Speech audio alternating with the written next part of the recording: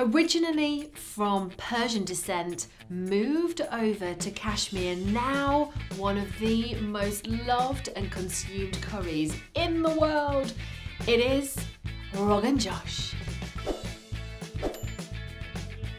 Here are the ingredients: some beef stock, an onion, some leftover turkey, some tinned tomatoes, and some Rogan Josh curry paste. Now, want to learn how to make a rather fabulous version of Rogan Josh curry paste? Click the link.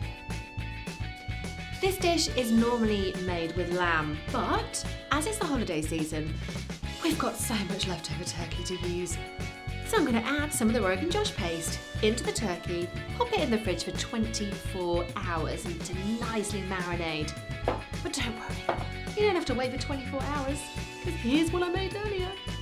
It's now time to soften and brown the onions.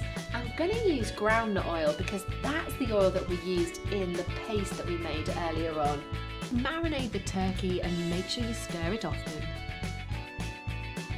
A few minutes later, add in the tinned tomatoes and the beef stock and give it a good stir.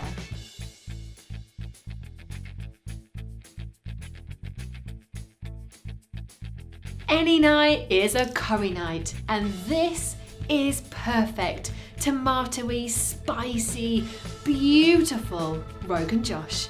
The perfect way to treat your turkey.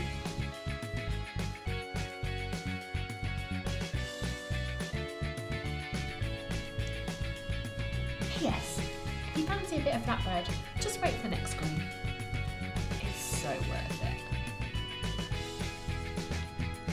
It's getting cold outside and there is nothing better to heat yourself up than a curry. So today I'm going to show you how to make Rogan Josh curry paste.